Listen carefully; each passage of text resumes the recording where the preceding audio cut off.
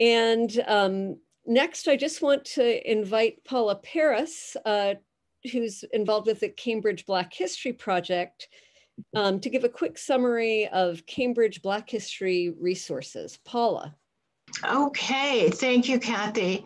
Oh, Cambridge has been home to one of this country's oldest Black communities dating back to the early 1600s.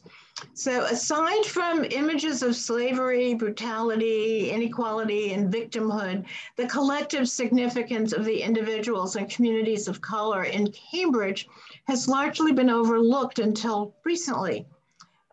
Many research projects and family archives contain evidence of rich and vibrant African-American and Afro-Caribbean communities with respect to culture, business enterprise, home ownership, and social and political activism.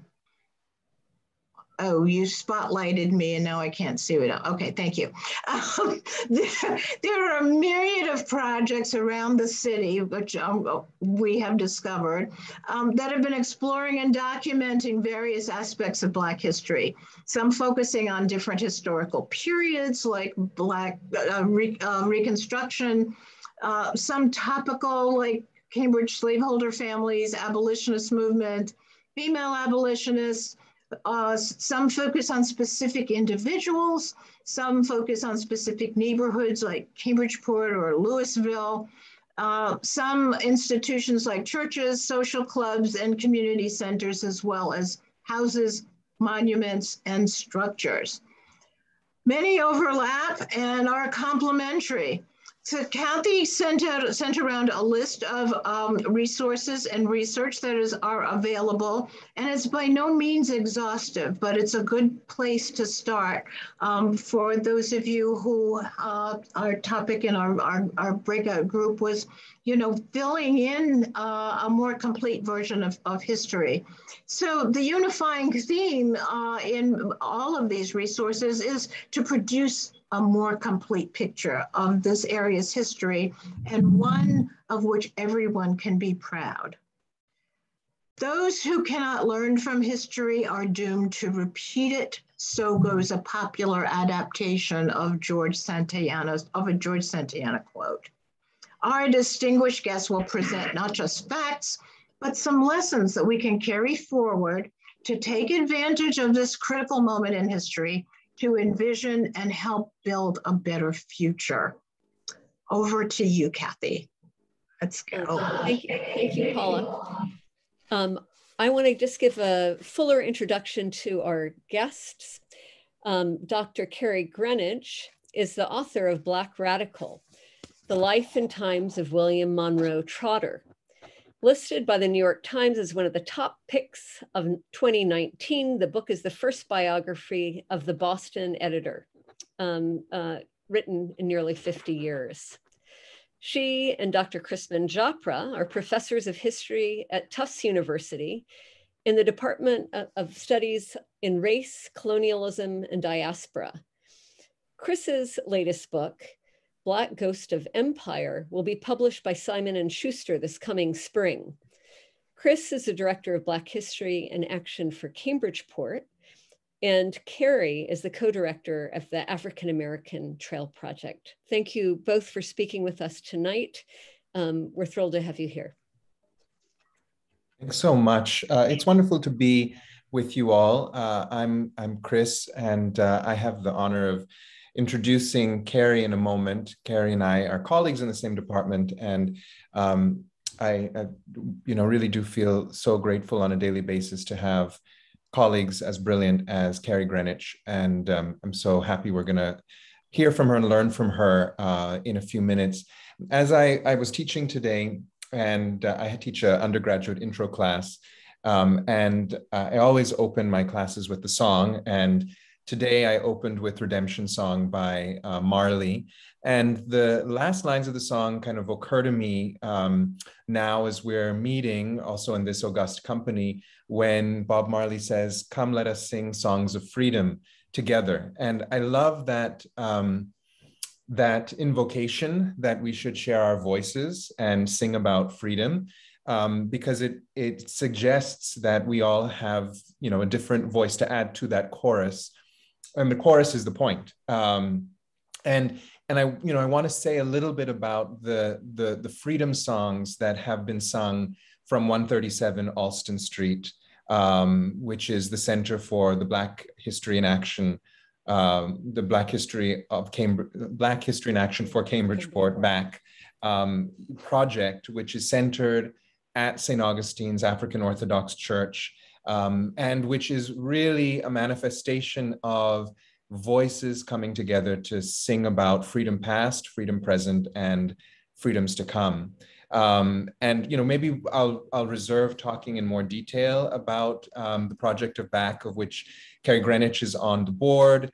The esteemed and wonderful and talented Kathy Zusi is a very important leader of the group and our treasurer. And Maggie McNally is another wonderful, inspiring, again, volunteer leader. So people really working from the heart to join their voices to make this project work. And of course, the community at St. Augustine's, including the Eccles brothers, and Sister Eloise and Antonio and others who form the vestry of the church. So just a word about Black History in Action for Cambridgeport. We came together as a community. Many of you, we've actually already, been in touch with you to help us, have raised money to help restore the exterior of the church. We were very successful to obtain, in our first pass, a $110,000 grant from the Massachusetts Cultural Council, which gets us a good portion of the way, but not all of the way to where we want to be. And fortunately, the community is stepping up. We've had a really successful 100th birthday party a couple of weeks ago, in which we had one present mayor, Sambul, and two previous mayors who came to help sing freedom and the songs of freedom at St. Augustine's. And that's been wonderful to see how the community is stepping up to help us secure the church, secure the property from gentrification, but also to reimagine, once we have that beautiful red shingling, what's going to happen to the inner life of the church. And so that Paula is here, that Kenneth is here, real, I would say titans and heroes of Black history and creativity in Cambridge over many decades, and others. We've been so grateful for what you've done to help us and to teach us, and we're looking forward to what's coming in the future. So let me end my piece about Black History in Action with that, because I do want to pass it over to Professor Greenidge, to Kerri, to tell us a little bit about the wonderful book that I love coming back to and reading portions of, because of how beautifully it's written and what it illuminates about Black history, about Cambridge, about Boston, and about what freedom means past, present, and future. So with that brief intro, probably a little longer than necessary, let me turn it over to you, Kerri. And then once you're done, we can have a little time for Q&A, and then we'll open it up to a full Q&A at about 6:45. Sounds good. And can everybody hear me? Yes.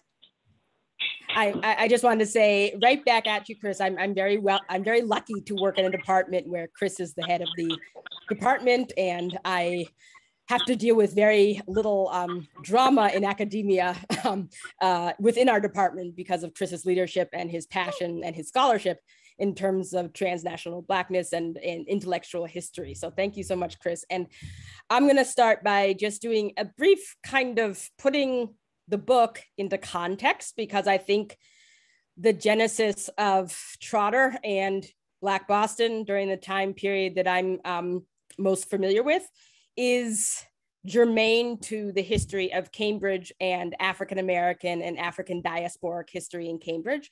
So I'm going to do a brief talk. I have some slides. And then at the end, I'll open up for questions, but it will also be a moment for people to ask more about the fabulous church, St. Augustine's Church in Cambridge. As I'll talk about in my talk, my family, my father's side of the family came to Cambridge from Barbados in the 1920s, and I grew up in that neighborhood during the 1970s and 1980s, which very differently. My great aunt just sold her house in Cambridgeport after years from developers pressuring her. That was about a year and a half ago. And so that house on Green Street has been completely redone and is now condos. So I'm very familiar with the area and from the area, and then with my scholarship. So let's bring up the slides. Forget who was helping me with the slides. Oh, thank you.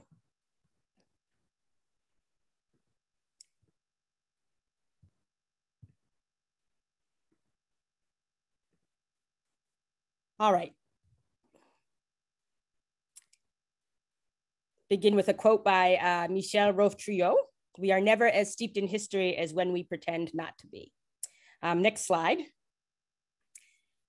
When Martin Luther King Jr. spoke about Boston, he called the city his second home, and he referred to Cambridge as, quote, "that other city across the river where many good things come." This may seem like a contradiction given Boston's reputation as either, quote, "the most racist city in America," according to Bill Russell, or "the most racially liberal place," according to John F. Kennedy.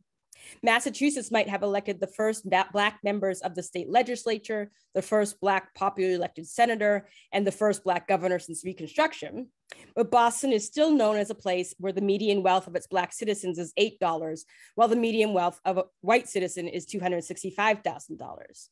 Similarly, Cambridge is a city that has long been known for its liberalism, but it is a city where residency in the city of Cambridge, in order to afford a 2-bedroom apartment anywhere in the city, one has to make at least $110,000 as a married couple.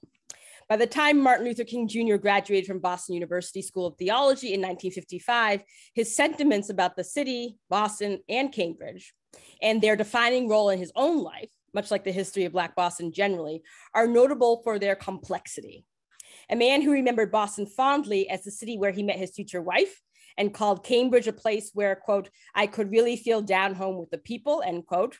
He learned about Gandhi's nonviolent principles from the country's first Black dean at a predominantly white college, Howard Thurman. King also remembered Boston as a place where, quote, "apathy and white liberal complacency," end quote, were as powerful as Southern manifestos and Confederate flags. Next slide. As a child growing up in a suburb outside of Boston during the 1980s, my experience of the city, particularly Cambridge and Boston, and the wider New England region of which it is a part, was shaped by the racial and cultural complexity that King described. My father's family, as I said before, traveled frequently between Barbados and our family home in Cambridge. And they always made me believe that Blackness in Boston and in Cambridge was Bajan and Jamaican, as well as Cape Verdean and Southern, that Black people spoke Portuguese and Haitian Creole and Spanish, as well as French Creole and English. My mother's father, who you see here, was a World War II veteran from Virginia. He also made me believe that Massachusetts, New England, and particularly Cambridge were Black spaces, where people from across the diaspora, as well as Native people in Mashpee, Plymouth, and Gay Head, were central to stories of Bunker Hill, the first Thanksgiving, and the founding of Harvard College. Samuel Lee Dance was a proud Black veteran of World War II. He was raised in Petersburg, Virginia, and he was intensely political despite the fact that he lacked a high school education. He and my grandmother were activists in the mold of Howard Thurman, whose Jesus and the Disinherited sat on our bookshelf beside a copy of The Souls of Black Folk. My grandparents were amongst the first African Americans to sell their house in Cambridge and purchase a home in Arlington during the 1950s, although they spent their lives involved in civil rights work around Greater Boston and New England. It was from them that I learned to look for Black stories beyond the existing scholarship in supposedly predominantly white places like New England and Boston, and supposedly liberal places like Cambridge, as well as distinctly African places like the Mississippi Delta and Haiti. In his silver Cadillac, piled with me, my sisters, and various neighborhood kids who happened to be around, Grandpa would take long drives up Route 2 or west on the Massachusetts Turnpike. He would often drive around the area that is now known as the Port, but we never called it that back in the 80s. Grandpa would take long drives through the city of Boston and Cambridge and then make his way into the country on Route 2. As we drove, he would show us the places where Black people left their footprints, even if most people missed their trail. The area around Walden Pond, where Black people lived before Henry David Thoreau, the area around Central Square, where St. Augustine's Church was founded and where many of my paternal relatives still worshiped. The shores of Salem Willows and Plum Island, where Black people of his age attended church picnics and family reunions. And all of these places in Ayr, Fitchburg, Cambridge, Alston, Brighton, New Bedford, where Black people had lived long before strip malls and parking lots erased their existence. My grandfather was the first person to tell me about William Monroe Trotter, the subject of my most recent book, and the person I'm just going to talk about a little bit today so that we can put the Black history of Cambridge and Boston into a proper context. So next slide. In August 1902, William Monroe Trotter led a group of Black lawyers, ministers, and community leaders to the Massachusetts State House. This was after hosting a meeting at St. Paul's AME Church, in which he urged people to agitate for their rights. The group that he brought to the State House was there to protest the recent arrest and upcoming extradition of a North Carolina field hand named Monroe Rogers. Trotter and his group wanted Governor Winthrop Murray Crane to prevent Rogers' return to North Carolina for arson. 1 year earlier in 1901, 2 Black boys, ages 14 and 17, were brutally lynched in Greensboro while sitting in jail on vagrancy charges. It was no wonder then that Rogers fled his home outside of Charlotte for his mother's house in Massachusetts after confronting his landlord over unpaid wages. The white man's barn mysteriously burned down days after the confrontation, and there was no guarantee that the 22-year-old Black man who you've seen here on the bottom right, that he would receive a fair trial. He was arrested as he fled between Cambridge and his parents' home in Brockton. He was looking for jobs in Cambridge at the time. As he was arrested, he was put into jail, and Trotter mobilized grassroots protests that prompted the meeting between African Americans in Boston, Cambridge, some as far as Woburn, Lexington, and Arlington to meet with the governor. The group's central argument was that failure by North Carolina to enforce the Equal Protection Clause of the 14th Amendment, as evidenced in the state's unwillingness to investigate or prosecute a recent lynching, prevented Rogers from receiving a fair trial. Let Massachusetts remember her history, The Guardian proclaimed, the newspaper, and protect those who seek refuge from Southern barbarism. In proclaiming the radical roots of antebellum abolition as justification for 20th century demands for Monroe Rogers, Trotter shows the current historiographical trend that recognizes the radical nature of antebellum Black activists outside of slavery and within communities such as Boston and Cambridge. Yet in 1902, when he made this speech, the notion that militant Black people could be repurposed and serve 20th century demands for radical civil rights was anathema to the era's racial conservatism. Indeed, public Black radical protest was so distasteful in 1902 that the Boston Globe accused Trotter of straining things when he connected Massachusetts' responsibility to Rogers to the state's antebellum personal liberty laws. The Attorney General was also dismissive on comparisons to the Black radical class. He ruled that Massachusetts had no legal basis for detaining Rogers. Booker T. Washington, president of Alabama's Tuskegee Institute and the most powerful Black man in the country, confirmed white insistence that Rogers should return to North Carolina for judgment. The school principal personally contacted North Carolina's governor, who advised him against, quote, giving in to, quote, the unreasonable demands of colored people in Boston and Cambridge. In response, Rogers' attorneys, much like the radicals of old, filed a writ of habeas corpus, arguing that North Carolina improperly indicted Rogers after he fled the state. People who assisted Rogers and Trotter in their case included William H. Lewis, the first Black Attorney General in the United States, who lived in Cambridge and served on the Cambridge City Council, as well as Clement Morgan, a leader and a co-founder of the NAACP, and again, a member of the Cambridge Board of Aldermen in the late 1890s. Despite this expertise, however, and unfortunately for Rogers, conservative racial accommodation triumphed over radical Black demands for his protection. On August 30th, as the Attorney General reviewed the writ, Brockton police officers who were supposed to transport Rogers from Boston instead put him on a train back to North Carolina. There, he stood trial for arson and attempted murder, despite lacking an attorney, and even though the white man whose barn he supposedly burned failed to testify. Rogers was ordered to solitary confinement in the state penitentiary for a minimum of 15 years, but died of septic pneumonia 4 years later in 1906. Although Monroe Rogers was not saved, and despite Trotter and his supporters' temporary defeat, this protest, like countless Boston, and Cambridge Black-based protests that Trotter organized until his death in 1934. These protests galvanized Black radical protests across the country and requires us to look at Blackness in Boston and Cambridge through a different lens. So who was William Monroe Trotter? You can go to the next slide.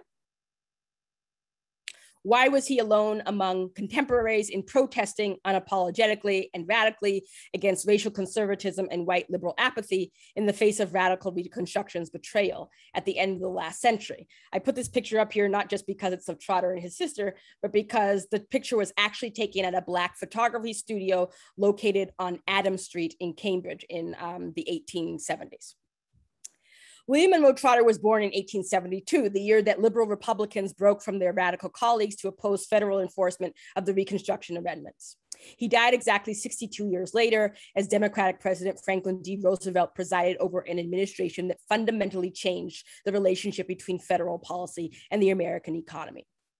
Bookended as he was between the failed promise of radical Reconstruction and the racial limitations of New Deal liberalism, William Monroe Trotter's life represents the radical possibilities of Northern Black politics and Cambridge Black politics, rooted in transnational Black radicalism.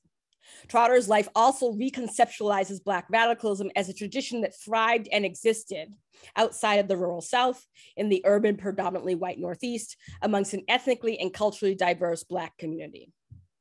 Next slide, please. There he is. Stories like this matter. They matter because they require us to reckon with our complex history by reimagining our political possibilities. They matter because they challenge us to rethink what we imagine about Boston, Cambridge, our neighborhoods, New England, and about Blackness in a region that of the country that for too long has reduced the long history of its African descended people to 17th and 18th century enslavement, to antebellum abolition, and 20th century busing. It has been my hope that Black radical and the work that I do on public history sites, such as with BAC and with the Museum of African American History and the Trail Project, that this history helps to reinvigorate scholarship about Blackness, politics, and racial capitalism in New England by dissecting the lives of and the communities of our most misunderstood citizens. Next slide. Next slide. Next slide. All right. I put this picture in and then I'll conclude. This is a picture of the Liberty League that Trotter led. It was the most radical organization of African Americans to meet during World War I. And this picture was actually taken in the yard of the St. Paul AME Church in Cambridge. So gives an idea of the centrality of the community. And Trotter's in the front row. And we can go over other members of the Cambridge Black community who are in the photo. On the importance of biography and community stories in our understanding of history, I will end with a quote by the wonderful historian Nell Irvin Painter, who states, quote, "Beyond even the most finely tuned categories lies something exceeding race, class, and gender, individual subjectivity." Next slide. "I remain convinced," she concludes, "that historians should keep in sight the fundamental lessons of psychology and psychoanalysis, that all people, even people who describe themselves primarily as raced or gendered, are individuals, that individual subjects develop within families, that families need not be related biologically, that attachment does not necessarily connote positive feeling, that attachment and grief do not stop at social barriers of color or class, that families at every socioeconomic and economic level inculcate the finest and basest of values." Thank you, and I'll open it up to questions.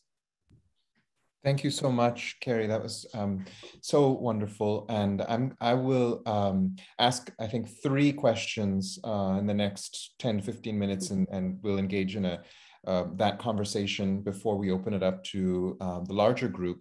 And I think I'll ask my questions in terms of big, medium, and small, zoomed out to zoomed in. With the zoomed out question that I have, there's so much deep information that you provided us in the presentation. And one sentence was about the way that the story begins in some ways with Reconstruction in the 1870s.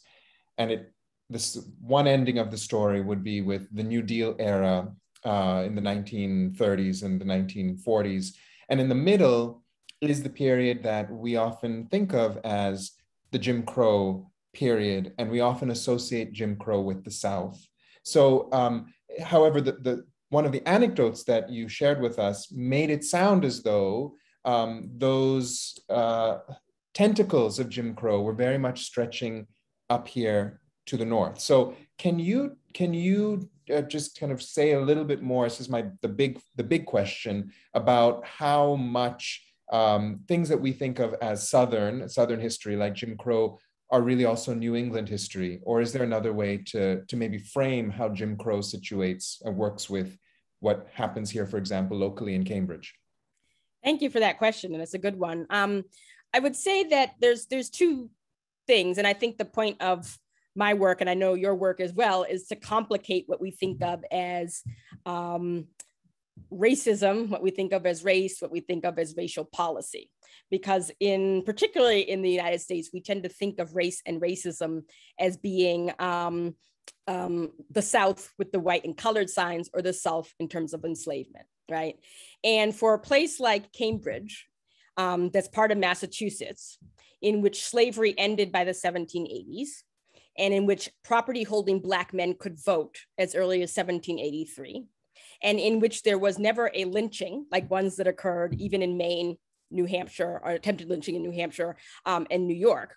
It can feel as though Cambridge, part of Massachusetts, is removed from the context of American culture and history. And in fact, one of the things we know by looking at someone like a Trotter, but also by his supporters and followers in Cambridge, there's a very famous minister in Cambridge during his time named Timothy Tice, whose families was from Jamaica and were involved in his activism. People like that would look at Cambridge and Boston through the lens of a respite from the most horrible aspects of American racial violence and apartheid. So for instance, a very famous Black man in Boston and Cambridge came out with a book in the 1920s in which he called Boston the Mecca of the Negro. He said, not because it is fashionable to say so, but because it is a place where the colored man, at least, is not molested by the tentacles of violence. That's why I liked your phrase, tentacles, is kind of. And what they meant by that was that, yes, in Boston, and particularly in Cambridge and in the area, there were no white and colored signs, right? And Black people could vote, which is one of the reasons why Black people in the region had political power for an extended period of time until the state is redistricted in the 1940s. So Cambridge, for instance, had Black members of the city council. Boston had delegates to the state legislature up until the 1900s, and then up until the 1940s in terms of local government. So the reason of that was that Black people could vote and they were organized, and there wasn't sort of the biggest aspects of virulent segregation. What there was, however, is what we think of now, and that still is just as devastating, right? Which is the federal laws that were passed, oftentimes with the support of lawmakers from Massachusetts, or at least with the ignorance or benign neglect of leaders from Massachusetts and New England, which basically nullified or weakened the 13th, 14th, and 15th Amendments at the end of the Civil War. And so what that meant was that even though Black people lived in Cambridge or Boston, and even though the biggest period of Black migration to both cities was from 1870s to the 1890s, then from roughly the 1940s to the 1950s, and then at least in Boston in the present era, right? So during those periods, people were coming for various reasons. One of them was that you did not have the virulent racism that other areas of the country had, but you still had, for instance, places that barbershops. Trotter was involved in a case in 1893 in which his Harvard classmate, William H. Lewis, was thrown out of a Cambridge barbershop because they said they did not do Black hair. And the Black community then had to sue and change the laws in Massachusetts. And so I think that one of the things, and this is what I mean by the complexities of history, is that we have to look at history as not being what we think of as the traditional story of Southern racism, Southern lynching, Black people migrate to the North, and it's good. We even have to reconceptualize what we think of as Black, because when you're talking about Boston and Cambridge, the African descended people in those communities have always had people who were foreign born and had a very different way that they conceptualize race. Large Haitian migration community going back to the 1870s, people from the British speaking Caribbean, like my family, people from Cape Verde and South America. And so I think to answer your question, I know I'm going on for a while, is that the bigger picture is that no part of America is untouched by virulent racism that is permitted or sanctioned by law, right? All that happens is that certain areas of the country feel that differently than other areas of the country, right? But it doesn't mean that somehow, you know, you come to Cambridge and Boston and it's different. You're not going to encounter racism, right? You encounter a different kind of racism, right? Trotter, by the time he died, and one of his moments of despair was that his refrain was that the good people of New England are not listening, right? They don't understand that it doesn't really matter what's going on in your backyard, although it does, right? If you don't have a federal structure that is supporting the laws that were passed during Reconstruction. Thank you so much. And that's a really nice segue to my medium scale question, which is about, I guess it's about the Caribbean community. So there was one detail that I loved tracing through your book, which is Cambridge's and Boston's Afro-Caribbean community in time. And there is the figure of George Alexander Maguire. And George Alexander Maguire plays an important role for St. Augustine's Church. And so if I ask the question in terms of freedom songs, in terms of a chorus of activists and community leaders and thinkers and politicians who were coming together in this period and singing about freedom, how does Caribbean Cambridge leadership play into that? What's the role of the Caribbean factor, so to speak, in the history of how the community is responding to exactly what you were just talking about? That's a great question. One of the things I like to bring out my quotes and the statistics as a historian. So we know that in every census since 1790, people who are defined as being Black or of African descent in Boston and Cambridge, in each of the censuses, at least 10% of those people who are defined by the census as Black are foreign born. And at least 33% of them are children of foreign born. So that's one of the highest percentages and is the most consistently high percentages in the history of the country. And so what that means is that, and then I'm sort of building off of the research of people like Winston James, George Padmore, someone like a Richard B. Moore, who was a man from Barbados, who was the head of the Liberty League in Cambridge during the 1930s and 1940s.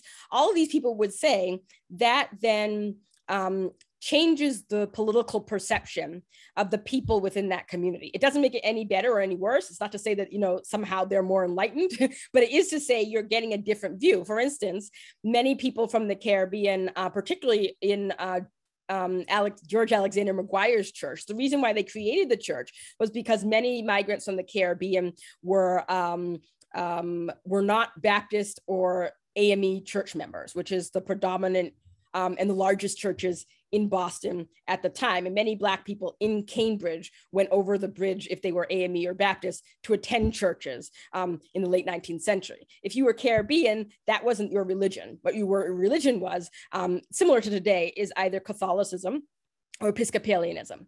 And so that's why you have churches like St. Bartholomew's Church on Columbia Road and Columbia Street. You have the creation of through St. Bartholomew's, the creation of the African Orthodox Church. And so that means that you have a very Pan-African, we say academically, transnational Black consciousness, right? So when George Alexander Maguire founded the African Orthodox Church, he was responding to the fact that what we now think of as Cambridgeport, but, you know, I grew up and it was called Central Square. Central Square was a place where, you know, you had people who worked at the Necco factory. That's where my grandmother worked, and many people from Barbados and Jamaica until the Necco factory closed, were actively recruited by Necco from those islands and brought to have jobs in Cambridgeport. So that all is to say that Caribbean flavor, right? And that has always been here. And one thing I will stress, if nobody gets nothing more from my talk, which is that the conversation people have surrounding Blackness in Cambridge now have always been happening. It's not new, right? It's always been there if you go back and look at sort of what people were saying, particularly Black people at the time, fears of gentrification, cultural and ethnic diversity within the Black community, all of these things, right, have always been here. And so what that means is that not just that we honor the history and that we help to preserve the African Orthodox Church, and that we help educate people that has a position within the broader Black diaspora that's beyond Cambridge and Boston, right? Not just educate people that that's to be proud of in their community, but also that what does that then say about the possibilities of their community? If the conversations you're having about Blackness and politics and gentrification and economics are not new, right? Part of that is very reassuring, right? You're not reinventing the wheel. It might mean going back and looking at what has worked, what hasn't worked, but not approaching it as though we're living in some time that's never existed before. And another thing about the Caribbean sort of diaspora is that we know that it means that when we're talking about Blackness and Black history, that's what we mean, right? And so this notion of trying to divorce Caribbeanness from Blackness, African-Americanness, in a place like Boston and Cambridge, it has no historical merit because they've always been intertwined, right? The Black people who are in Boston and Cambridge, a good percentage of them, large minority of them, were in our Caribbean and have that consciousness. So I hope that answers your question. But absolutely. And there's another anecdote in your book that I love about crowds hankering to or rushing to the harbor to see the SS Douglas arrive, which is one of the shipping vessels of the Black Star Line that was founded by Marcus Garvey, yeah, who was the leader of the UNIA. And of course, this UNIA, the United Negro Improvement Association, had its center in Cambridge at St. Augustine's African Orthodox Church in the early 1920s. And, and so just thinking about how the project to free, to live freely, to also free the mind, because I get that in the way that you write about William Monroe Trotter, that he was very interested in how to free the mind, not just to free, if you like, the body, how to think freely, and the importance of connecting abroad, connecting beyond the local, was all happening right here, kind of in the Boston, in the Cambridge area, through the leadership of many of the figures that you focus on, and the Afro-Caribbean leadership is especially important, which leads me to my last question, which is the zoomed in, the small scale question, which is about the importance of place. And I don't mean place in terms of Cambridge at large or even Cambridgeport, but I mean place in terms of local place, like an address, like 137 Alston Street, like St. Bartholomew's Church. Can you talk to us about how knowing our history, preserving our history, freeing our minds is related to the preservation of historical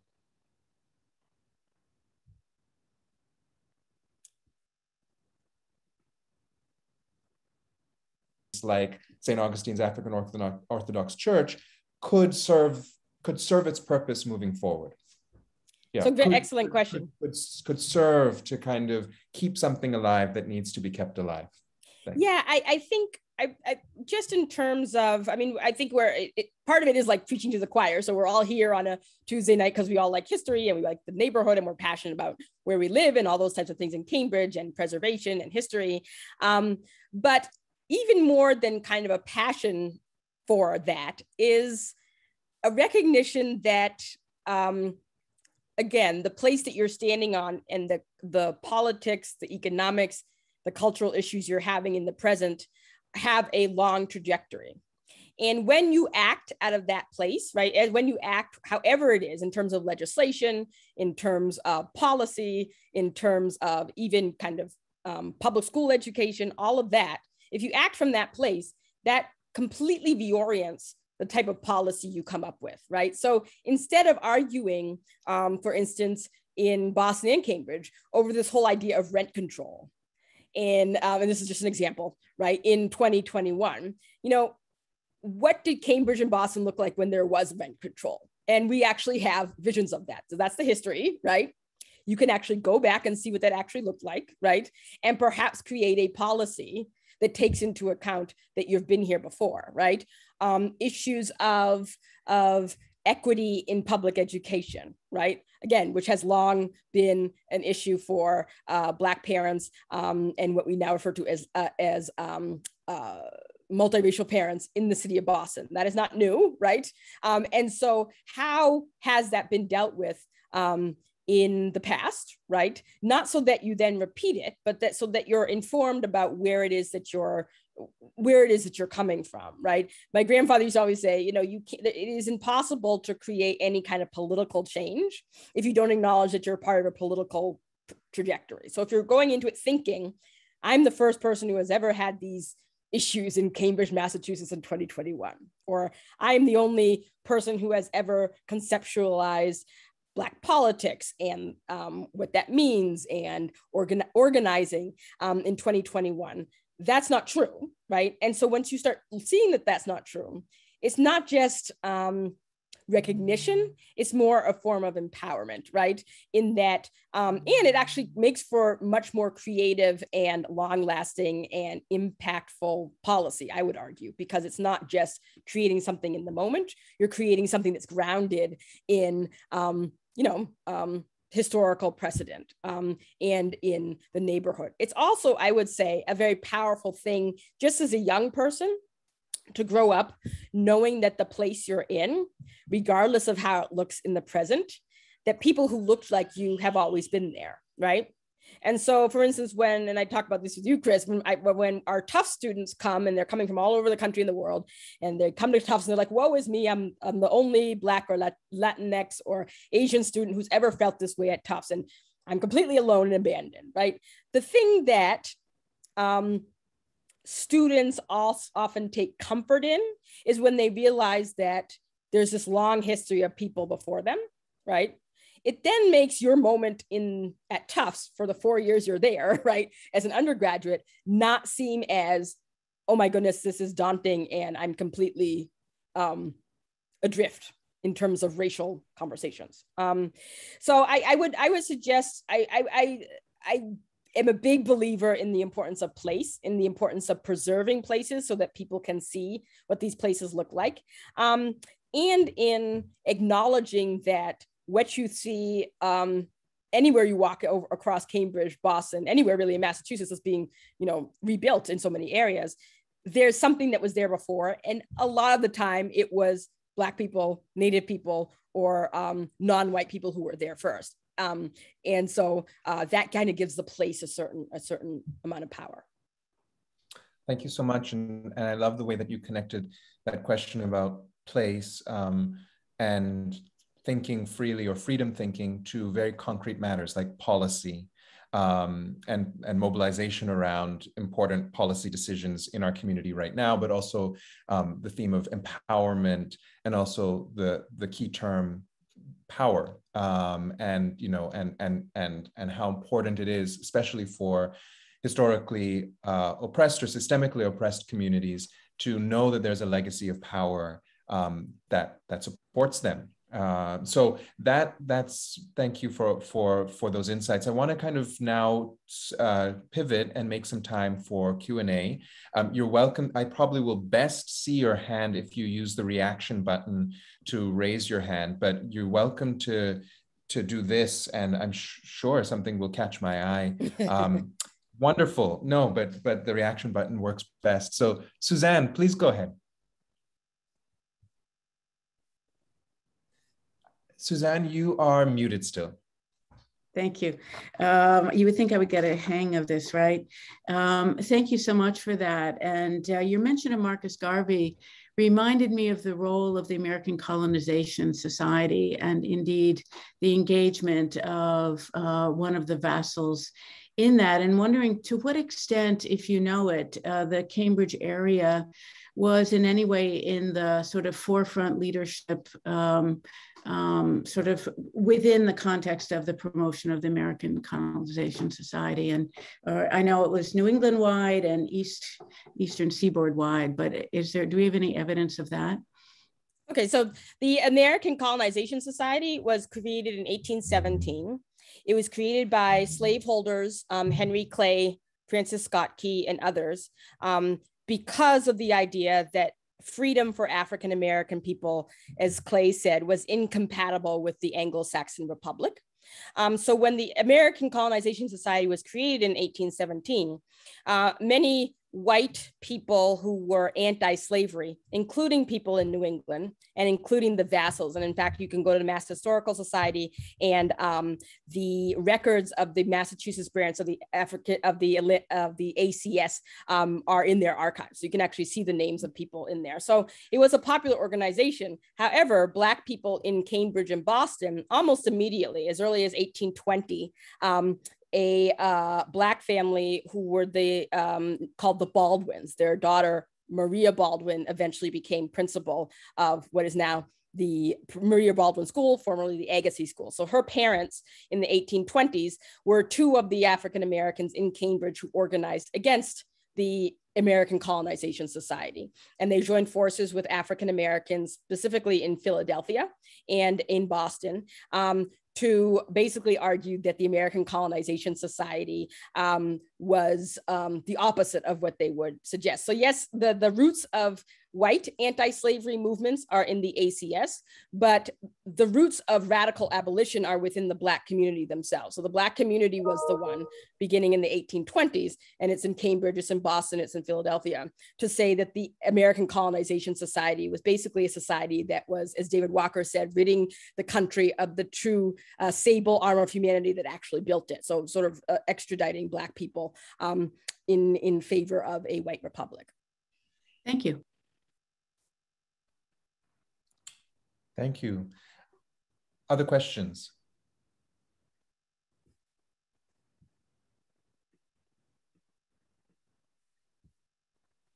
Did Keisha have her hand up? Go ahead, No? Paula. Okay. I didn't know who that. I see Kenneth has his hand, but I see Nancy Woods as well. Shall we have Kenneth first? So, hi, Ken. Nancy, go ahead. Hi. I have just finished listening to the first two seasons of a podcast called 1865, starting when Lincoln was assassinated through when Grant dies. And I was wondering if you all, who are real historians, could comment. Have you listened to it? It was pretty shocking how the freedmen were left kind of by themselves and kind of baked into the history that Blacks should not be equal with whites in the South. But I turn it over to you all who are historians. Yeah, so that's part of what my book is about. And I actually know one of the consultants on that is a good friend of mine named Kelly Carter Jackson. She's a professor at Wellesley. And then so I know a couple of the people who are the historical consultants on that program. So I haven't listened to that show. I will say though that we tend to have in the United States this vision that slavery ends, and somehow that was what abolitionists wanted. And particularly Black abolitionists wanted slavery to end, but they had a much larger and wider perspective on what they wanted that to look like. They wanted it to mean equal access to the vote. Black men, like Frederick Douglass, actually were the first group of men to say that that should go to women as well. Of course, there's a long history of why that didn't happen, but it was another whole other conversation. Black people had a very radical way of what they wanted that to look like. the issue is kind of the issue that happened, I would argue, similarly to what happened at the end of the civil rights movement. And my friend, who's a historian at Harvard and now is at Yale, Elizabeth Hinton, great book, and she does a lot of work around this, which is that, there's a backlash. And the backlash is this fundamental fear by many white Americans of Black politics and Black power, right? And so what happens during Reconstruction, and this is part of where the New England piece comes in, is that there are many Northerners, particularly in New England, and I go into this in the book, who were very, very happy that slavery ended, right? They were not very happy, however, when you started to get into issues of Black politics and Black people actually having districts that were all Black, that voted the way they wanted to, that might look different than, say, what a white person in Western Massachusetts would want, right? They were very uncomfortable with the idea that African-American people, for instance, as early as 1864 were arguing for reparations, right? And actually went through systematically, right? So again, this is why things are not new. And calculated how much Black people were owed for their labor, right? And so when you're talking about Civil War and Reconstruction, it's a moment to remind us that it's not just a moment of betrayal of the freed people, but it's really a betrayal of, or a beginning of this notion that somehow freedom was given to Black people, and somehow that meant that that freedom did not make them eligible for any kind of inclusion on an equal basis in the American body politic. The other thing I would say is that, American backlash, of which I would argue we are kind of living through now, right? If you just look historically, that's what happens, right? So that's what I mean by looking historically, right? Same thing with after the American Revolution, when places like Massachusetts and the North gradually ended slavery and Black people could vote in the North, right? And states like New York and Pennsylvania by 1820 actually rewrite their constitutions to disenfranchise Black people because they didn't like the fact that free Black people could vote. Massachusetts is the only state that didn't. So I think that we need to look at, I know we like to kind of manipulate that quote by Wendell Phillips, right? That, the arc of justice meets justice, or I'm saying it wrong, but the progress is, progress is inevitable kind of idea. And we like to say that, but I would argue that historically that doesn't necessarily always happen unless there are radical people who are pushing for that to happen, right? And that, as Timothy Snyder says out of Yale University, there's no guarantee that what we believe as being principles and kind of a baseline of decency are going to be there unless we're all saying that that's what we want to see. Thank you. Thank you. Ken, I'm coming over to you. Okay, I think I'm unmuted. Well, Ms. Greenidge, I've longed to meet you, so I was so pleased to hear your talk, and so pleased to have to go out and get your book immediately. And Cambridge has its Greenidges, so you're part of us. And your cousin Chip has told me all about you. So Chip. And I must also thank you for that beautiful quote by Nell Irvin Painter, who was a graduate school at Harvard, student at Harvard when I was an undergrad. And is a dear person who I've known a lot of years. I'm about to have my 50th Harvard reunion. So oh my goodness. You know my uncle then, David Dance? Of course. Yes. Okay. So and that's his rather famous Cambridge mother. So yes. No, my grandmother. Yep. Okay. Well, yes. An early Cambridge Black teacher. Yes. Yep. Yes. So two things. There seem to be two strains where Cambridge kind of is a leader, if you will. One is that many Blacks in the 19th century moved to Cambridge because the schools were integrated, which was distinct from Boston. So in Boston, they had built the A.B.L. Smith School on Beacon Hill so that the Black children had somewhere to go to school because they couldn't go to the white school. So that made Cambridge outstanding. And the second was that in the Cambridge history, the name of Ms. Baldwin, we pronounce it as Mariah Baldwin. Mariah, yep. Okay. And she, in her role in American history, is that she was the first African-American to be the principal of a predominantly white school, meaning a predominantly white faculty, which was so notable that in an issue of Crisis magazine, which is the magazine of the NAACP, which also has deep roots in Cambridge, Boston, the cover story was about Mariah Baldwin's appointment and how, and this is a magazine that went out over the whole country because it was such an incredible new thing, as it were. And the last thing I would like to say to you, this St. Paul AME Church and St. Bartholomew's and St. Augustine's. St. Augustine's is in Massachusetts now the last of these African Orthodox churches. So we really, that's it. They're very important, but they also have had this connection with politics and history. So those are wonderful institutions that we should hopefully come to know more about in Cambridge. So thank you. The only question in that is the Caribbean question. I am Jamaican on both sides, so I've always followed that connection.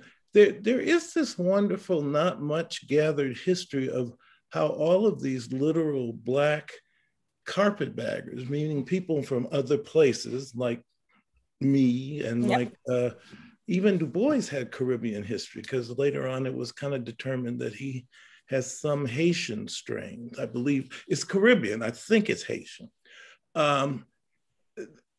You know, we've gathered here, many of us coming out of Harvard and forgetting to go home. So I'm glad, I hope someone will gather that story because it's, I think, historically significant. Yep.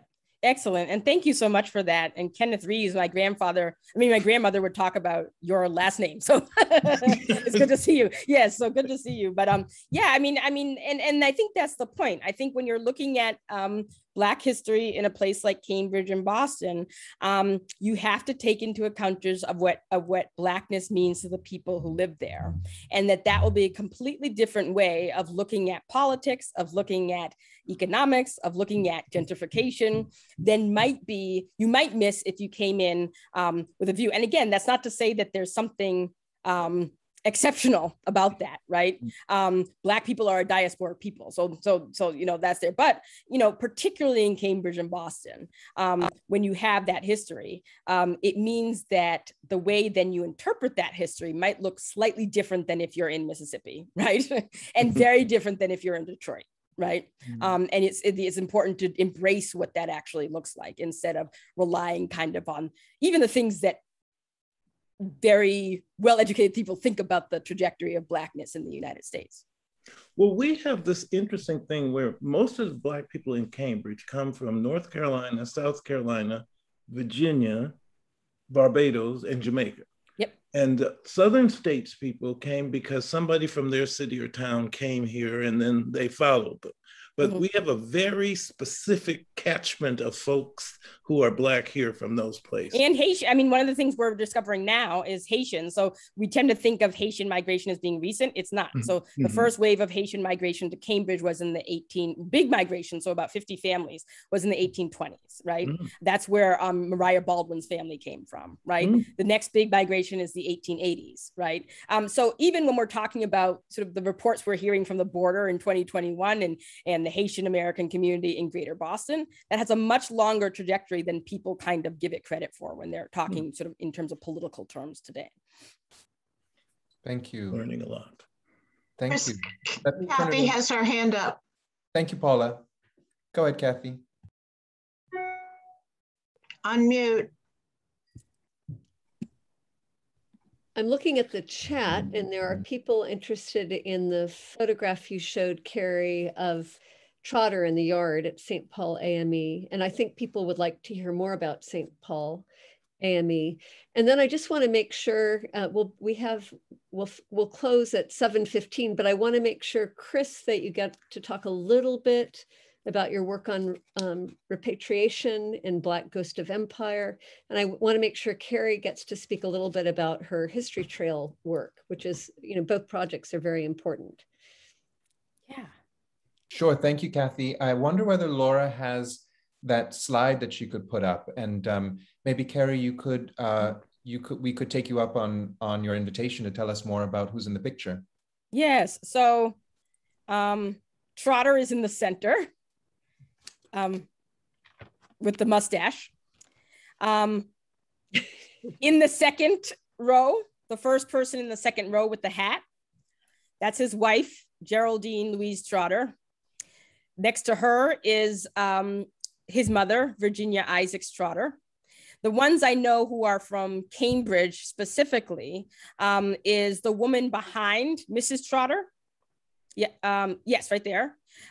Is a woman named, hold on, I have it in my notes.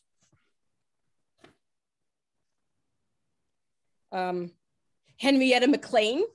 And the McLeans were a Cambridge family beginning in the 1880s that were associated with, let me see which church. Something called the Afro-American Group of the Episcopal Church, which he founded in 1922. That's his daughter, Henrietta McLean. And then the man, so if you go in the first row, the man in the right with the hat on his knee, that is Cornelius Spencer, who founded something called the Young Colored Men's Democracy League of Cambridge in 1913. And who else?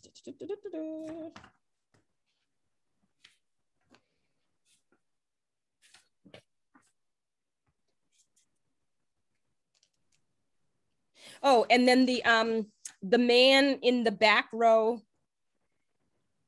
second from the right, is Cyrus Moore, who was a cousin of Richard B. Moore. And Richard B. Moore was a Black militant from Barbados, who ended up being a head of both the Brotherhood of Sleeping Car Porters and then the Marxist group. Oh my God, I'm having a brain fart. Kris or somebody would know. That's the Liberator magazine with Max Eastman. So they were kind of surrounding Max Eastman, and there was a communist contingent, and that's his brother behind there. So, it's one of those things where the more you look into the history of these communities and you focus on, as Nell Painter would say, the people in communities, you start to find all these connections and biographies of people in a lot of these images, right? This picture is a property of Columbia University. Otherwise, I would send it to people, but what I can do is make a copy, find a copy from my editor at Norton, who has like the rights to it, and then send it to the historical societies with the names on the back. I just can't send this clip because it's technically from Columbia, but I can send, if somebody gives me sort of the contact information at the end of it, I can send the link and the names on the back. Thank you so much. Yes, that's fantastic. And we got another question that was sent to me directly, basically asking if we can spend a little more time in the historians workshop. We have a number of professional historians in the group, local historians, community historians, historians. And the historians are wondering, well, the historians are first of all dazzled by your sources and are wondering, can you tell us more about how you found all of this material? For example, Miss Baldwin's parents, that you were able to locate her parents. How did you do all of this? It's stunning. Primary sources. So one of the things I will point out, like I tell my students, is don't rely on stuff for Black history on a secondary source online, because like 81% of it is probably wrong. And that's not just hyperbolic. There's a student named Jarvis Givens, who's at Harvard University. He just became a professor there. And he did part of his graduate work on detecting the lies that are online in terms of just basic knowledge of Black history. And the websites, he like surveyed like, I think 1,000 websites, and it's like 81% of those had demonstrably false information. So I will say, and you know, that might be a reflection of the internet, but it's also just kind of where people are at in terms of their assumptions. So everything is primary sources. So for instance, for Mariah Baldwin, when I worked at the Black Heritage Chair with Chandra Harrington, I hope she's still here, shout out to her, way back in the day, you know, we always heard that Mariah Baldwin lived in Cambridge and her parents were migrants, right? Well, you can go right into Ancestry and see what that looks like. And then you can also look when you find her record on who her neighbors were, right? And oftentimes you're not just looking for the one person, you're looking for what did their neighborhood look like, right? And so if you go into, for instance, where Mariah Baldwin worked and you just go through the pages next to her name, you find there's all these people born in the in the French West Indies or the British West Indies, right? That means there's a community of West Indian people there, even if you're not going to get that from a book that you get about Mariah Baldwin or a little excerpt, right? So everything is primary sources. Everything is looking at, I mean, one of the things that I studied in graduate school was Black newspapers, right? Black newspapers, and not the ones that we are the more famous ones, right? So every Black community beginning in the 1870s from, you know, Nevada to Maine had their own Black newspaper, right?